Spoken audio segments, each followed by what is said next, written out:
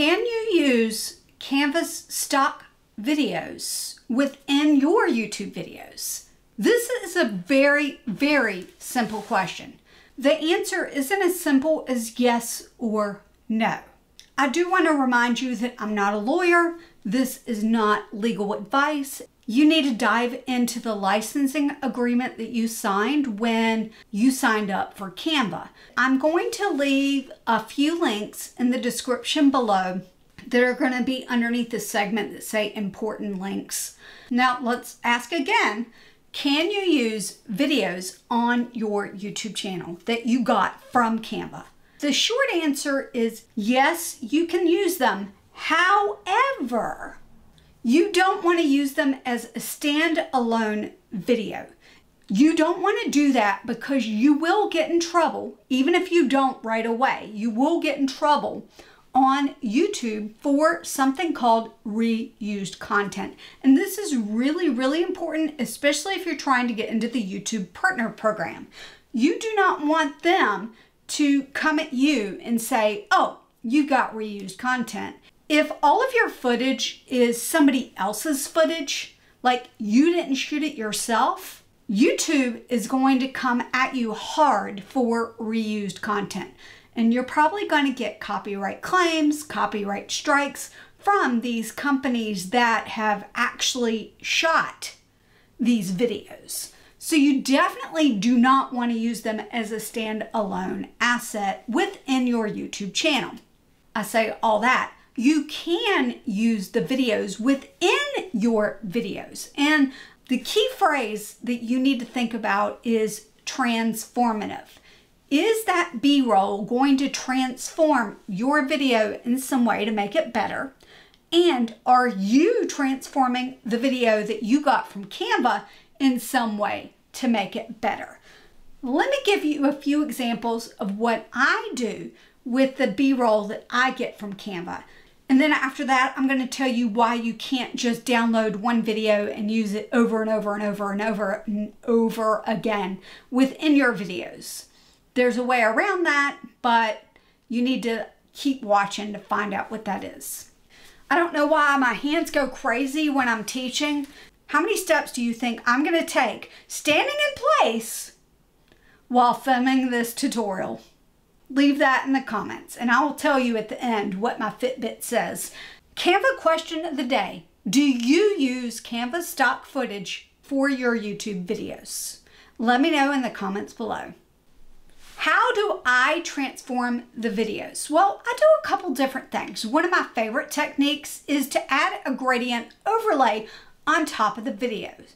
Essentially, what I will do is take a rectangle. So I type R and it will bring up a square and then I size that square across the video that I want to transform. I add a gradient to it. Sometimes I use the pre-made gradients that are within Canva themselves, and sometimes I do a custom gradient. If you want more information on how to create a custom gradient, then what you're going to want to do is check out the description. I will leave one of my custom gradient tutorials in there for you. I will use the transparency button on that gradient and reduce it just a little bit to give that video just a slightly different look. The other thing that I might do with or without the gradient is change the video itself by clicking Edit Video. When I click Edit Video, what I will do is add a filter. I might just use the Adjust button and do something like that. Sometimes if there's a main person on screen, I might remove the background and then layer up. There's a whole bunch of different techniques that you can do that will make the video just a little bit different than just your standard stock footage. And that's what I like to do. The other thing I will do is if it's a 30-second video, I will reduce it to the segment that I think is the best. And I'll use the Edit Scissors button up here at the top where it's got the time, it's got a little scissors. I'll click the scissors and then I will trim from the front and the back and then move it where I think I want it to be. Typically, I will leave it a little longer than I think it needs to be because I do use an external editor for editing my videos. And I do that because I'm much faster in an external editing program, and that editor does not require internet. So I'm not tied down by the bounds of what's going on with my internet that day. After I transform the video, I will download it. I mentioned a little bit earlier, you can't just download something one time and expect to be able to use it in every single video you do from then on out. That's not the way it works. It's a one-time use license for the one video that you're making. There's a couple ways that I work around that. And that's, I do download it multiple times, but I put the videos when I find them, as soon as I look at it on the left-hand panel and I think, oh, this might be a video that I want to use repeatedly, I'll go ahead and put it in a folder, or I will star it if that's an option as well. That way I can find those videos later.